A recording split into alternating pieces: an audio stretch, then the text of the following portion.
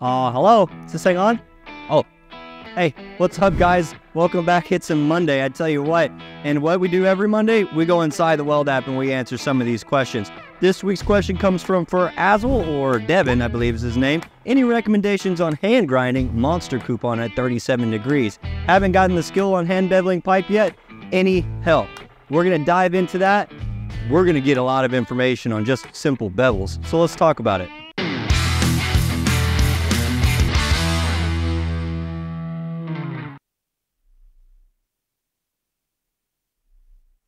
Now, Devin, I do want to clarify at least what you're considering heavy wall pipe, okay? Because some people call this heavy wall. And this is just tubing.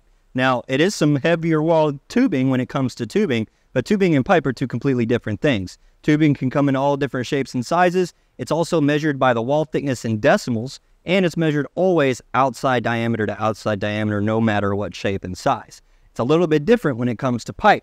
Now, as far as standard wall pipe, this is that regular degular, the Schedule 40. Now, I can go down to Schedule 10, even Schedule 5, and that's where you kind of have similar wall thicknesses to tubing.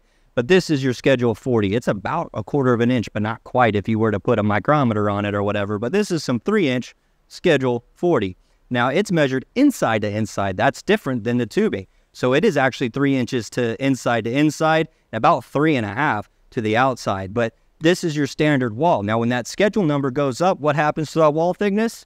Yeah, it goes up. It gets thicker, right? So the outside actually stays the same, but the wall thickness is going to get a little bit thicker on the inside. So standard 3-inch, Schedule 40, is going to be 3 inches on the inside. We go up to something like 3-inch Schedule 120. The outside's going to stay the same at about 3.5, but the inside wall is going to get thicker. I know that's confusing, but that's just how she goes. And that's for pipe sizes, everything 12 inches and below. And then this is what I would kind of consider heavy wall, right? This is some like 1 3/4 or so pipe, and then it's about a Schedule 120. I don't quote me on that, but that is thick stuff. I consider something to be heavy wall when it's about Schedule 80 or above. And that's just kind of like a general term of, that's heavy wall. Yep, that's heavy wall. You know, people call heavy wall all kinds of certain things. And pipe also is measured differently whenever you get to bigger pipe. If you get to 14 inches and up, it's measured outside to outside like tubing, but not like pipe 12 inches and below. And what about 13-inch pipe? Do they even make that, or is that just unlucky? I don't know. That's the difference between tubing and piping. So let's talk about beveling heavy wall pipe. Now, Devin's saying he wants to know how to hand bevel this pipe a little bit better. He wants to bevel heavy wall pipe, but I'll tell you what, Devin, I'm going to avoid grinding a bevel on this by hand, but like the plague. I don't want to have to hand grind this at all. I'm going to use some form of cutting process, of bevel or torch, whatever I can, if I can. Like this one is already used some sort of form of automation. Maybe it's a factory end, but that's what we're going to go off of as far as measuring how much bevel we need to compensate for when beveling a piece of pipe. Now, I would like to use some form of even a roller if you don't have a cutting process, some sort of automatic rotator, or even a hand wheel like I've got here. Now, that thing spins really, really, really fast, and it actually puts a bevel on really easily. But you're saying you don't have any of these things, so we need to at least go back to something. You got to have something to hold this, and a vise is going to be the bare minimum that you're going to need in order to put a hand bevel on this thing. Now, this is what I would consider what comes straight off the factory. The ends of the pipe, after they're being made and they're cut and they're beveled, typically they have a really nice face to them, and there's usually somewhat of a land. Now, if you were stick welding, or maybe this is a practical application for you, you might be able to just wire weld the sucker, butt some pipes together, and you're good to go with just a factory end.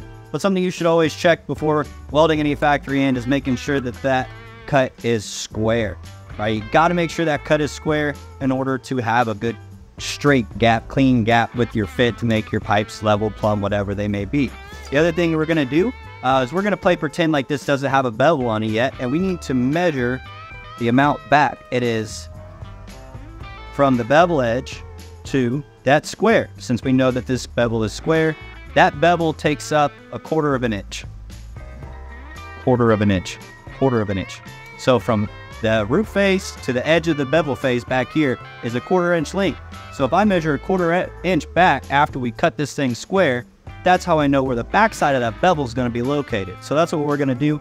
Cut it, put the mark on it, marking back that 1/4 inch, and then we're going to bevel it. We know where the back side of the bevel is going to be, so now it's all about grinding it.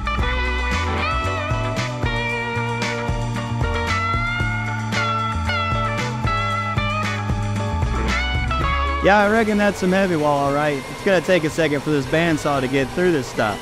But it doesn't matter what you cut this with, whether it be a grinder, a portaband, a bandsaw, bigger one, whatever, the cut's gotta be square. We're choosing this to all, you know, in lieu of a grinder because I have it here, and it's much quieter, and it's not gonna make as much of a mess, and it's gonna be maybe probably a little slower, but it's gonna cut really nice and really square.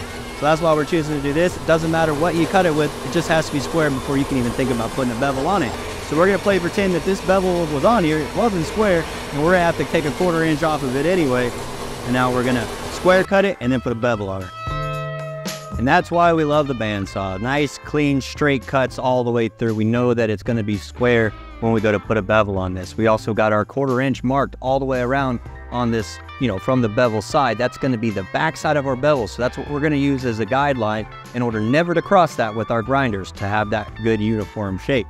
You also gotta consider that there's a land on there. So what you gotta do is you could take a Sharpie or some other color, it doesn't really matter. This helps see what you're doing if you wanna go ahead and lay it out. They have some layout paint that a lot of people use for this stuff. And just color this bevel up. That way when you start to grind, you can see how much of that root face you got left. Right now our root face is square and it's the thickness of the wall of the pipe, you know, the wall thickness. So we wanna make sure that we leave 1/8 of an inch all the way around on this blue stuff in order to do that. This is completely optional, but it does help you see a little bit better. And I'm just using a blue Sharpie for this. All right, so we've taken it out of the wheel, the easy wheel as I like to call it. We put it in a vise. Armor clamps are on it. Got the vise clamped down with the clamps to clamp it down to the table so the clamps don't make the big clamp, move the clamp. You gotta have this thing secured, okay? End of the day, this is the safest way to do it. You can't just be trying to hold this with your hand and put a bevel on this thing. The bevel's not gonna turn out the way you want, and it's not safe. You're gonna, you know, risk your fingertips get cut off. So we've got us a 1/4 inch disc on here, not a 1/4 inch, yeah, 1/4 inch. And we're just gonna give her a heck right in this area, working it back and forth until we get close to that line. I'm gonna get about halfway to that line, and then I'm gonna get all the way around, rotate this thing, rotate this thing, rotate this thing until I get about halfway through, and then I'm gonna continue. Ain't nothing to it but to do it. Take off a little bit of time, and put it back on, but you can always take off more. Nice, no power. Action?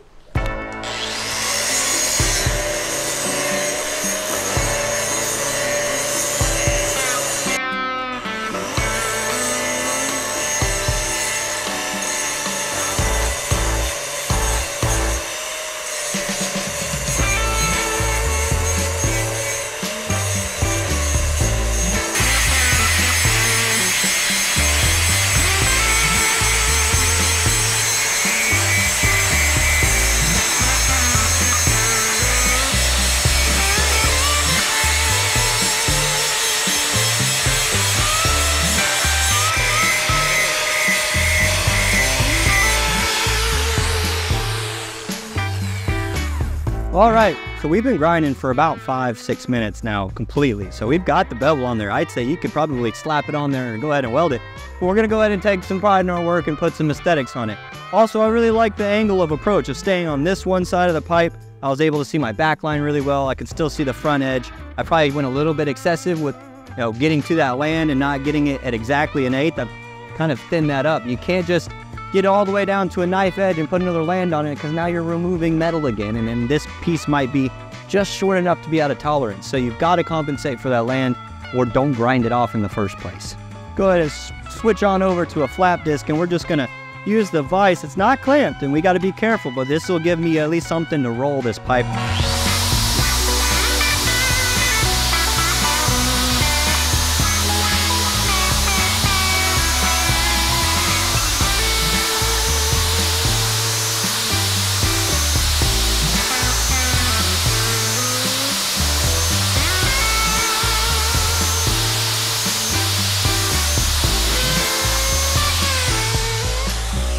You know, that just puts the icing on the cake. It really does. Now, if this was something to be, you know, worried about the inside of the pipe or the outside, we'd want to make sure we clean up the inside and outside as well as prepping it. But that bevel is on there.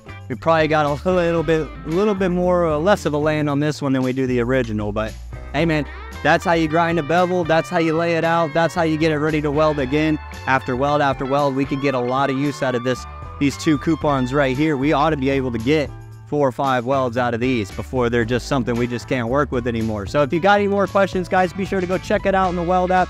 Find me, Austin Hargett. You can ask them in my DMs, or you can go ahead and post them on the main feed because I'll be watching, guys. Stay tuned for next Monday when we answer next week's question.